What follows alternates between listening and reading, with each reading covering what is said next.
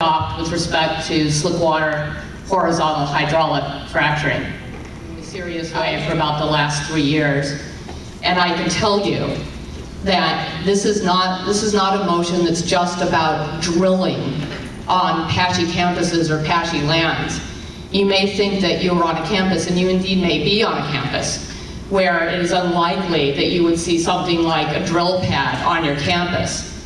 But fracking is not simply about drilling, and even though this is a drilling process that its analogy with respect to cutting trees is not particularly apt, because trees are a renewable resource, but fracking in fact permanently destroys water and creates serious air quality hazards.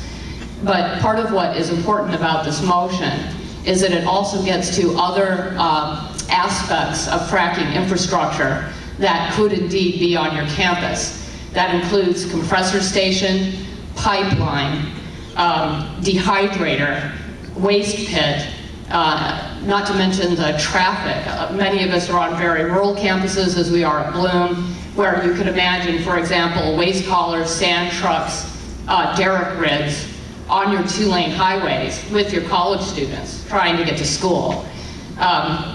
I write a series on fracking for Raging Chicken Press and Shale Shock and Shale like to see what this looks like. So I live 20 minutes, between 20 and 40 minutes from everything on this list. If you'd like to really see what this looks like, drive out to Bloom, get in my car, and I will take you to frac pads that are 45 seconds from elementary schools. And I'll take you to compressor stations that are producing air quality hazards that will generate childhood asthma. I think it's our moral duty as a union to look beyond our own narrow parochial interests, even as a union, and as important as those are, and we heard about them this morning, because the larger picture here is that it is inconsistent with the mission of higher education to be a party to something that contributes so significantly to climate change.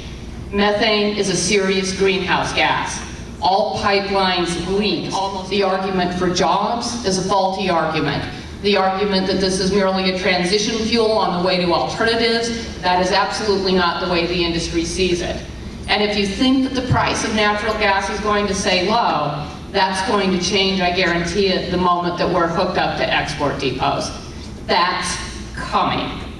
So not only would I urge us to support this policy, but I would urge you on your individual campuses to strongly discourage your campus presidents from converting. We want to convert our coal burners, convert them to biomass, not natural gas. It's inconsistent with our mission.